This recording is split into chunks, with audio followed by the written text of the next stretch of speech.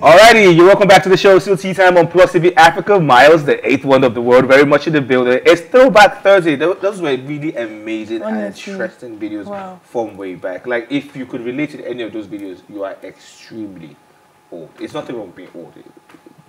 Getting old is a very good thing. Could you relate to any song there? It was just that first one. Which one was the first one? Is it P Square? Oh, P Square. Only that one. Yeah, that's the only one I can relate to. Then this, I think the one I like was this Love Me JJ. I didn't even know that Shafi Bello was. She was a musician. That's her. She showed the mood. That's her cousin. So she featured on the song. All right. Anyways, welcome back to the show. Let's get back into the gist for today. And this one is a very weird gist. It's a very funny gist. And I just want to ask people, like, what are those weird things that you guys do? A lot of people do weird. I do some really weird stuff too. I know somebody who eats custard and egg. Yeah, not custard, oats, and drops egg inside oats. I'm like, oh, I thought you said custard and egg. I wanted to say that. Do you do custard and egg? Yeah. Good. As you drop custard egg inside the custard? No, I don't put it inside the custard. How do you do it? What's it? It's just like eating beef cake, akara rather. It's just like eating akara and pap. Yes, now. Like that. It's very sweet though. You should try it. Akara and pap is normal now. Custard and egg is nice. Try it. Boiled egg or fried egg? Boiled egg.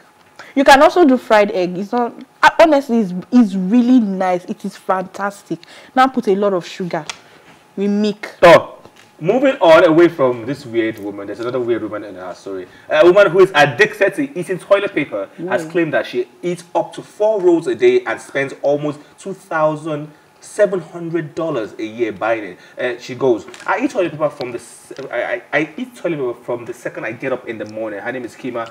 She told people on a particular show called TLC that she's so addicted to it. Now, according to TLC, that's a show, the addict eats up to 4 toilet paper rolls a day, which is almost 14 hours over the past 20 years. She eats it every day, at work, in the car, at the mall, every day. Even one of her exes, I saw an interview with one of her exes who says she's not making it up. She's addicted to toilet paper. And you know, toilet paper doesn't, what's that word? I don't think it digests, it just stays in there in your stomach. And then when asked, like, what is the fetish? She just likes it. Even when she's in a bus or she's driving and people always stare at her like she doesn't care. She eats 4 rolls of toilet paper in a day.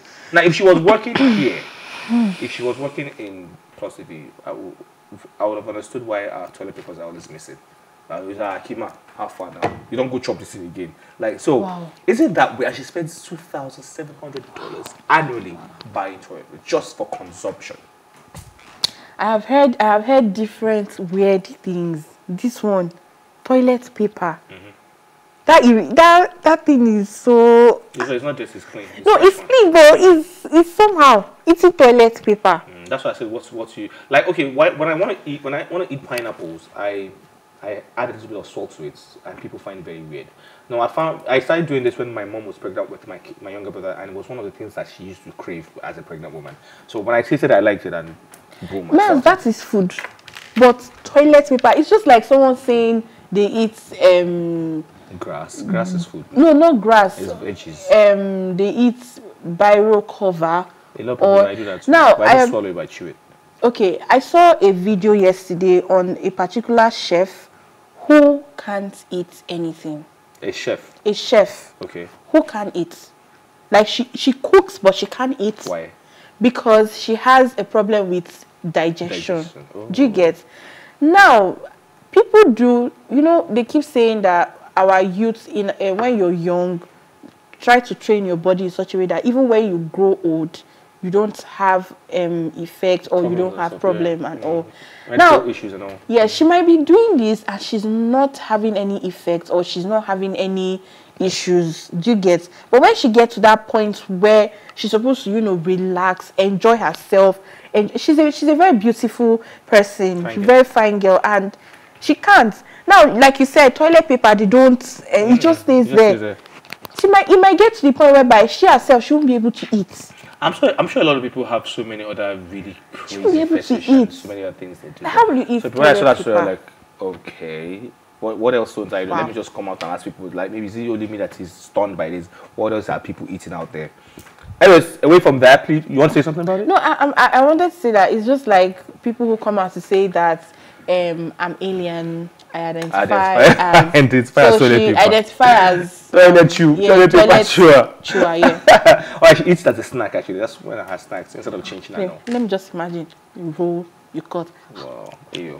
Okay. Anyways, Burna Boy is in the news. Burna Boy's recently recent performance at one of those biggest stadiums in the world is going to be broadcasted live in 165 countries. Woo!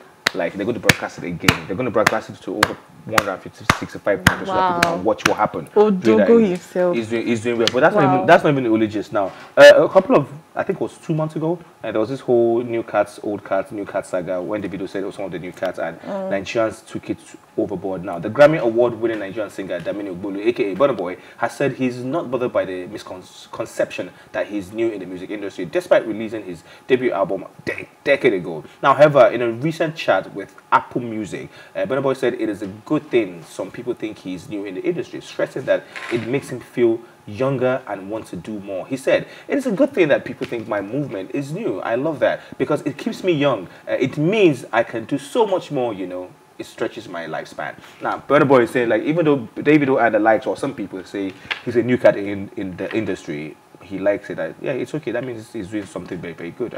And I agree with him. And when the whole night was like, oh, old cat, why is he calling him new cat, and everybody was going with it and going crazy about it. There's absolutely nothing wrong. What's wrong with anybody calling you a new cat? So even though if you are new or old, you are doing amazing things in the industry, and you are putting your country on a global map positively. So I beg, it's okay. Like Burna Boy is doing so well, and there's something I have noticed. I don't know. He's now beginning to his songs. Right. He's now beginning to like. I think he's doing a mixture of the hip hop, like the American scene and Afrobeat. So he's kind of mixing the whole this thing. And I think the reason why he's doing that, right, is because he's also like gaining fans. He has fans. I know he has fans all over. Like he's trying to like appeal to a wider audience. A wider audience, I know. And for me, he's doing well. He has said it, whether new cats or old cats or whatever. He said it's fine with it. If anybody thinks that means yes, he can still do more. That means he's relatively young. So yes, it makes him feel young, and it just stretches his lifespan, and it just challenges him to do more. So I think that was the best response. Yeah, now, actually. And if you notice, some people might not agree. When Davido was saying this, he wasn't shading Burna or anybody. He was just talking like some of the newer people, because obviously he had been there before Burna Boy joined the pack, and it doesn't matter. There's nothing wrong with that. It's people just take it overboard. They're all doing extremely well. Nigerians will always be Nigerians. My dear sister, so that being said, we gotta go. Are you ready to go? Yeah. Yes. Okay, tomorrow's Friday, ladies and gentlemen. Do not forget, tomorrow is Friday, Freestyle Friday. We'll come back tomorrow with the energy, with the vibe, with the intellectual conversation, and we'll also be taking a lot of shout-outs and music requests from you tomorrow, right? But that being said, this is where we draw the curtain today. But thanks for watching. As always, join the conversation on social media with the hashtag #TeaTime, and remember, you can catch up on our previous episodes, including this very one, and all our exclusive content by subscribing to our YouTube channel at PlusTvAfrica Lifestyle. You see one bell on your YouTube, you just click it and subscribe. You can also watch Tea Time on R2TV and in London on Ben Television and Star Times channel 308 and DSTV channel 408. A very big thank you to every person who's been behind the scenes making it happen. I'm talking about Ajasa, my director, my line producer for today, Precious, my camera unit, the person who held it down, Mr. Kofi, every person in the MCR. I think it's Mr. Dio that's an MCR today. Mr. Dio, well done, and all the editors that make it happen also.